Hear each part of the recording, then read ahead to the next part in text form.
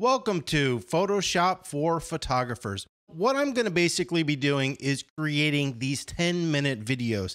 Now, there's a very important reason for 10-minute videos. I don't want you to get too much information too fast. The retention value just is not that high if you get too much information. The goal here is to learn something and then apply it and then practice it. Then once you've got that, move on to the next thing. And you should build up as time goes over.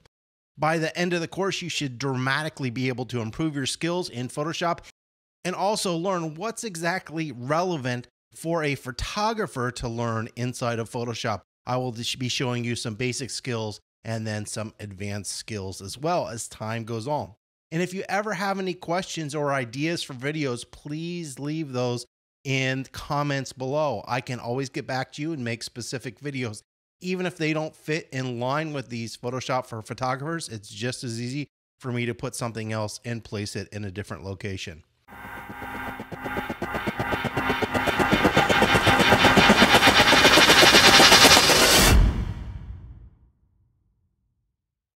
So the first thing that we need to learn here in Photoshop for photographers is to basically open up this program.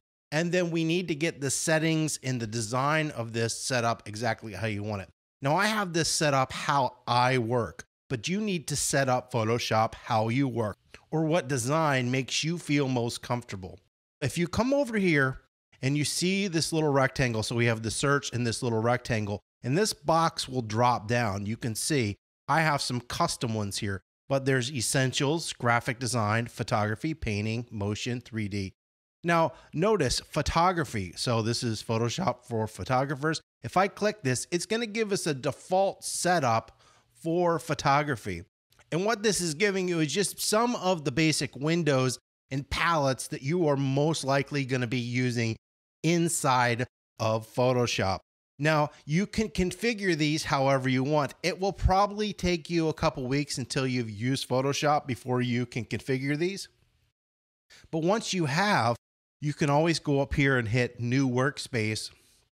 And then you'll end up with something just like this, in which I have a lot of palettes off window. I'm using a second computer. As you can see, I have all these on a completely different window. And that's fine. If you have another monitor or a different way to set this up, you can. But I'm actually using more than what you see. And as I'm working and doing these videos, I will bring some of these palettes over in here so you can actually see them. So it's a good idea to actually create your own workspace. But for now, you can easily just go into photography and use the default. In the videos to come, I will explain what all this stuff means. But if you ever see this little arrow will close this. And if you come up here and click this, it's going to open the whole column of windows. Notice we've got 1, 2, 3 different things going on here. But if you click this, it will open and close those windows. That's how that works. If you go in between, so we have properties and paragraph here. If you go in between, so notice that my mouse right now is an arrow, but when I get in between those, it gets a double arrow. If you click and hold with your mouse, so click and hold and then drag up or down, it will change the size of that window. Some windows won't allow you to do this, but most will. So if I come down here and I want to change the size of this, I can change the size of that. If you want to stack sections, basically I'm going to take paragraph and put it up here with properties.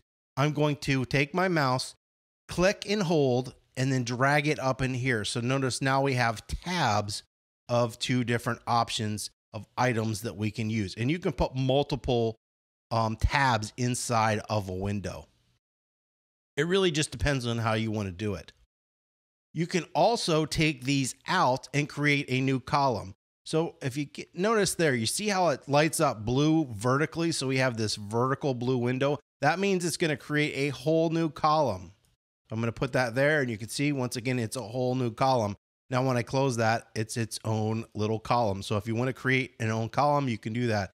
And just like you could go up and down vertically, you can also go horizontally and extend those window sizes. Now, if you're working on one computer or a laptop, you're not going to go too far this way because then you're not going to have much room for your photo. But that's basically how you can control and navigate and move these windows around. Come over here and I can click this. I can click this one. So we have windows here. Eventually, you're going to get this all set up exactly how you want. If you want to get rid of a window, you can either do it one of two ways. You can come up here and hit close, or we can see right here, this is library. All these panels, windows, and little tabs are located under window. So if there's something I don't want here, like libraries, there's libraries right here. Notice that has a check mark. If I go there and uncheck it, it's going to disappear. Same thing with pass. If I want to get rid of pass, I can come down here, uncheck it, and it's going to be gone. The next little window is this toolbar here. Now this toolbar sometimes is 2 columns, but I have it one single long column. And just like the windows over here, you can actually move this. What I did is I went right up here into this gray space and it allows me to move this. If I want to put this and lock it into the side of my window, I just go until I get that blue bar, just like we see, and let go. And now it's going to be part of this window that I'm moving around. And that's basically how I want it. This is called the toolbar. If your toolbar ever disappears, it's because you hit tab. Tab will make those panels disappear. Tools right here, unchecked and checked, is that bar right there. So another reason, if you can't find your tools, it's either tab or you have accidentally unchecked tools, and this will come up. That's basically what you're going to need to know as far as controlling these panels, windows, and toolbars over here. The next thing you're going to do is go up into Photoshop and go down to preferences. Now, most people don't think to actually ever go here, but this is an important thing to set up before you ever work inside of Photoshop. Now we're going to go over here and I will explain some of these, but 95% of this is all default. I'm just going to tell you and explain a few of these in which I'm changing stuff. So preferences, and you can read any of this. If you want to auto update open documents, you can do that. If you want to disable the home screen, any of this information, if you want to change the way in which Photoshop works, you can either check or uncheck this information. I don't have anything in here changed. Interface, color theme. So right now I'm using this color theme, but if you want to change to this color theme or the light color theme or the darker color theme, feel free to change that. Standard screen mode, default drop shadow. I have all this stuff as default. English, that's going to be my language. Options, show channels in color, dynamic color sliders, show menus. Everything I have on this page is default. Workspace, everything I have here is default. Tools, everything in here is default. There are some things that you might want to check out. So if you wanted to zoom with the scroll wheel, which I don't use, but if you wanted to do that, you could obviously check that. But feel free to read through and make sure you know what's going on. History log, I basically have as default. File handling, so you can look here and check to see what I have. Prefer camera raw for supported raw files. So these are my defaults. The next is export, or in this case, quick export. And so these are my quick export settings. You do want to convert to sRGB. We have not got into color management yet, but the web uses the color space of sRGB. Now I will be working in Adobe RGB, so I definitely want to convert everything over to sRGB. Performance, now this is where stuff is gonna most likely be changed, and I will explain some of this. Memory usage. Photoshop is a memory pig. The more RAM you have, the better.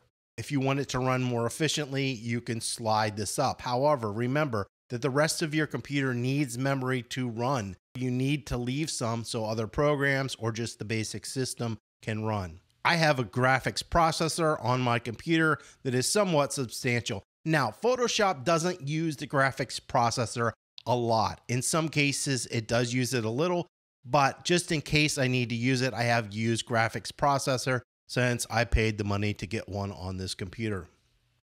History states. What a history state is as you're working in Photoshop, Photoshop remembers what you're doing. And you can go back in time as you're working. So if you mess something up and say, You know what? I wish I was back at this state when I was toning this photo. It's going to allow you to do this. So I have mine set at 50, meaning I can go back 50 steps in my history state. You could do 100, 200, or 3. The higher the number, the more memory or cache your computer is going to be using. You can set this. It kind of depends on how you work. If you are just doing simple photographs and toning, you don't need so many. If you're going to be doing very complex, multiple layered images, then you might want to set this higher. But that's something you just need to know that it's there. This, I all have the same scratch discs. So what a scratch disk does is allow you to use external hard drives as a scratch disk. So if you need more space to work on images, you can designate one of your hard drives as scratch disk, which you can see I have done. So cursors, so we can decide how we want our cursors to look. Any of this information right now I have set basically the standard way.